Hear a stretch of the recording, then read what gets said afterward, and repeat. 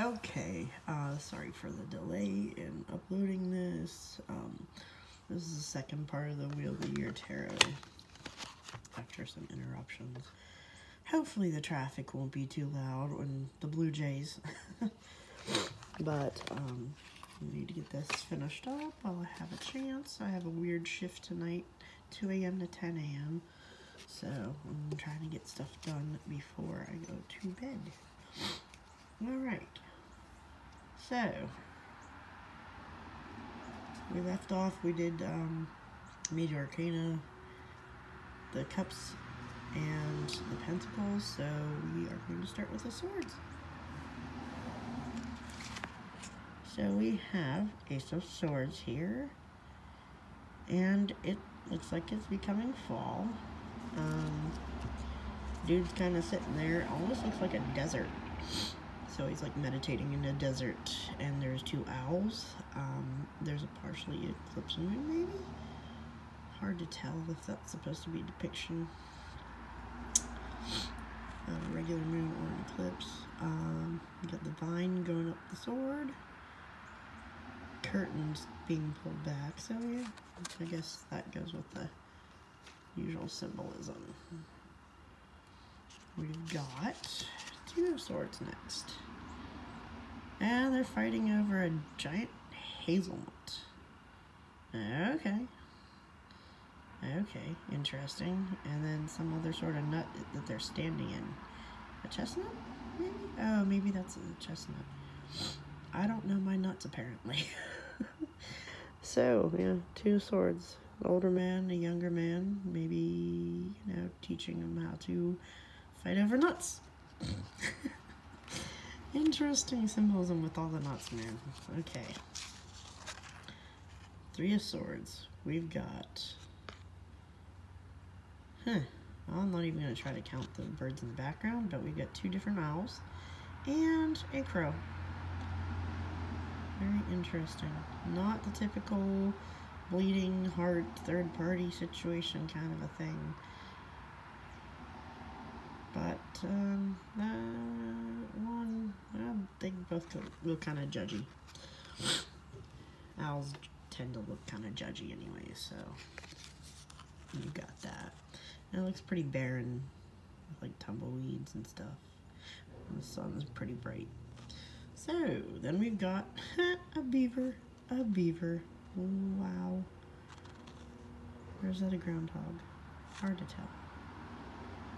So, it's the middle of winter, and it's a pine cone. You still see some fall leaves, so it might be a little sooner. The bushes are devoid of any leaves. And he's just kind of looking over his shoulder like, it's winter. Alright. Let's see if I can move that over a little bit.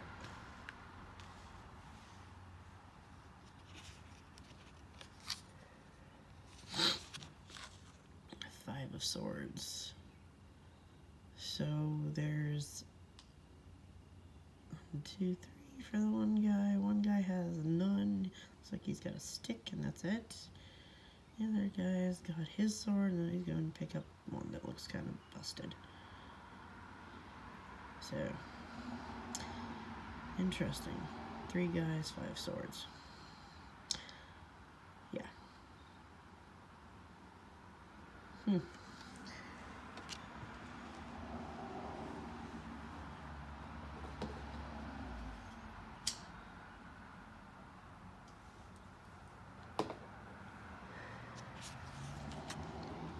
6 of Swords. Oh, look, the swords are not in the boat causing a hole. That always kind of bothered me, like, why are you getting in a boat where there's swords stuck through the bottom of the boat and probably going to cause a leak. Anyways. So, yep, he's pushing this boat off and leaving that stuff behind. The fall leaves are blowing in the wind and all that. Interesting. Then we have 7 of Swords. She's got a peacock feather. That's awesome. A little fur coat around her. It's winter. So we've got the 5 of Swords up there, and then 2 of Swords. And 3 people involved. Interesting. Very interesting, especially the peacock feather. So I'll probably have to look up the peacock symbolism before I start drawing any of these, just in case it comes up. Oh, 8 of Swords. There's a sick kid and mom's taking care of him. He gets sick in the winter. The whole reason we get sick in the winter is because we're all indoors in close quarters and not getting enough vitamin D. So get your vitamin D, get some sunlight. You know, make sure you're healthy. Practice good hygiene. Okay? Yeah. That's how to stay healthy. So, 8 of Swords, sick kid being taken care of. Oh Lord, it's Hitchcock's The Birds. Only it's bats. So she's being driven batty. Literally being driven batty. 9 of Swords. Being chased by these bats, even though I've never been chased by a bat. I've encountered bats, but they've never chased me. So she might be hallucinating those bats. Who knows? Looks like there's 1, 2, 3, 4, 5, 6, 7, 8, 9, 10, 11. Interesting that there's 11. Cool. You'd think that there would be 9.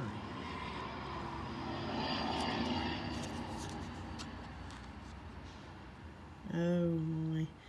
Kneeling at a grave, and there's a crow, of course. 10 of Swords. So, elderly person probably visiting a loved one. So, maybe they're close, because the widower effect is a real thing. People who are very, very close tend to die close to each other as well.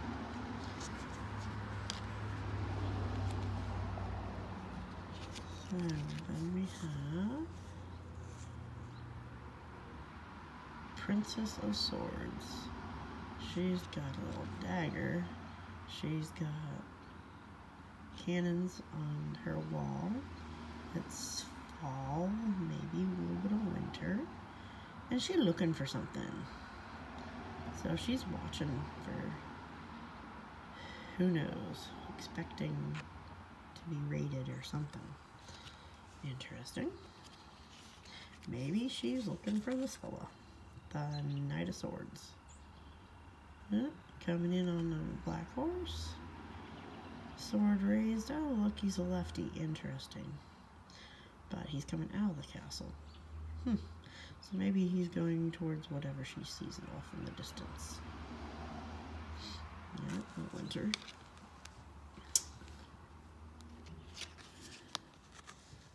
Look at all these people, and they're like purple in their fur and looking kind of grumpy there. Queen of Swords, looking really grumpy.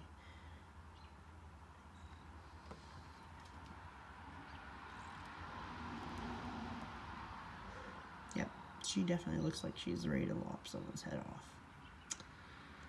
So, standing on her porch in the winter, ready to, like, cut people's heads off. Yep, definitely Queen of Swords. And the King of Swords looks about as grumpy as her, but he's also got a book along with his sword, and he's sitting on his little throne right by the fireplace, looking pretty comfortable even though he's grumpy as hell. There's poinsettias, I believe, in the picture, and which are poisonous to animals, by the way, and children.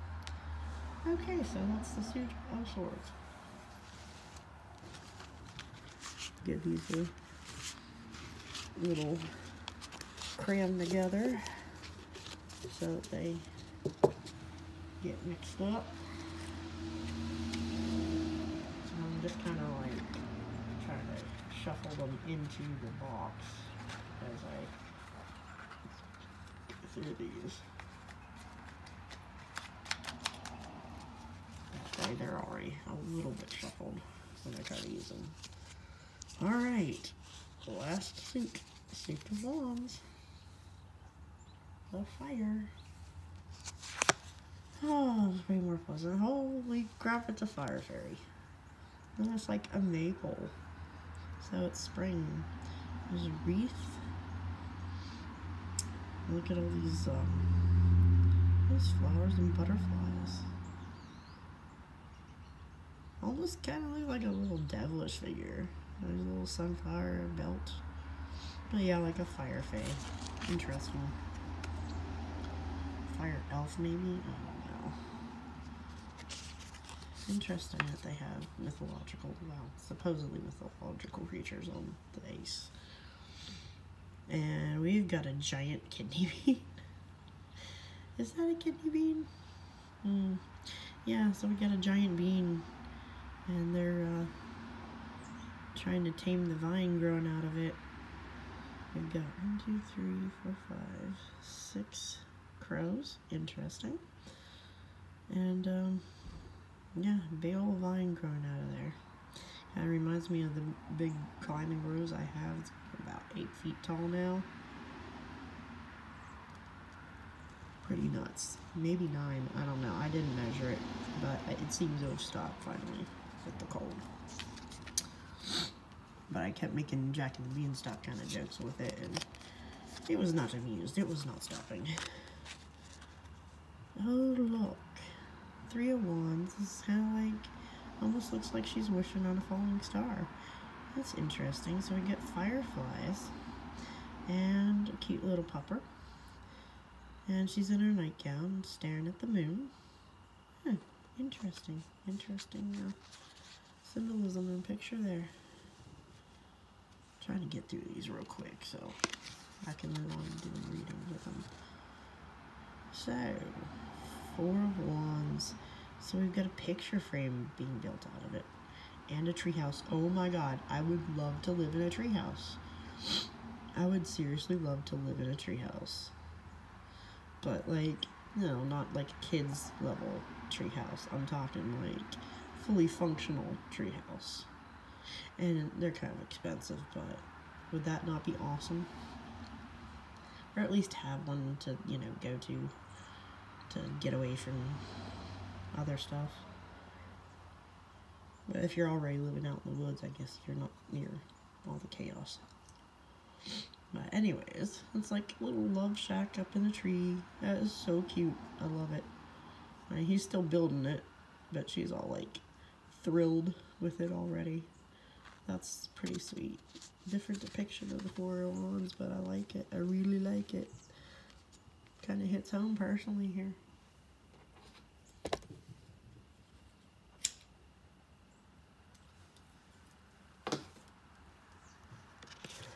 Five of Wands. Got some young men arm wrestling. That one looks all serious. That one looks like he's carefree. Guess he's a little more confident. Who knows? Who knows? Probably a little more of a friendly competition. At least on one part, you would hope. Not serious fighting. But, you know, could be petty. Let's see. 6 of Wands. Little flowers. And she's being crowned with some flowers. And it looks lovely. There's flowers and stuff. I guess confetti being tossed around. Kind of celebratory, cheerful kind of thing. Yep. She's got some friends around her and a kid. Interesting symbolism. 7 of Wands. They've got sacks of stuff.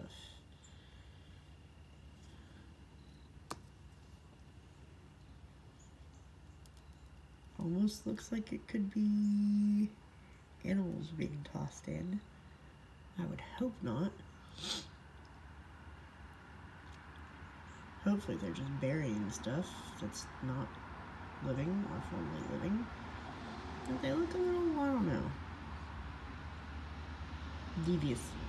Especially with the storm clouds and stuff. I don't know if that's supposed to be a mangrove tree or what in the background of the swamp. Burying stuff in the swamp. Okay, that's a little bit creepy. We're gonna move on. So, we've got a falconer with the 8 of Wands. Falconry takes a lot of work. A lot of discipline. You gotta be a little fearless too, because those claws, whew. Birds of prey are very powerful. But it looks like he's bringing home a message. So, he's kind of like a carrier pigeon, only a little more dangerous. Looks a little surprised by the message. Interesting. I like the different symbolism on this. Oh, look, it's a scarecrow. So, 9 of Wands. Dude's making a scarecrow. 4, 5, 6, 7, 8, 9, 10.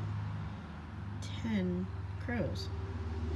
Apparently, they're not being really scared off by this scarecrow because they seem to be flying towards it. But whatever. Whatever works. I guess they're outsmarting him. Then we have 10 of Wands. We got watermelons, apparently. And they're going to carry a big basket full of watermelons up that hill. I do not envy that job at all. Seems like a pretty heavy burden to be carrying. But hopefully it's worth it. I don't know. I'd be planting those watermelons a little closer to home.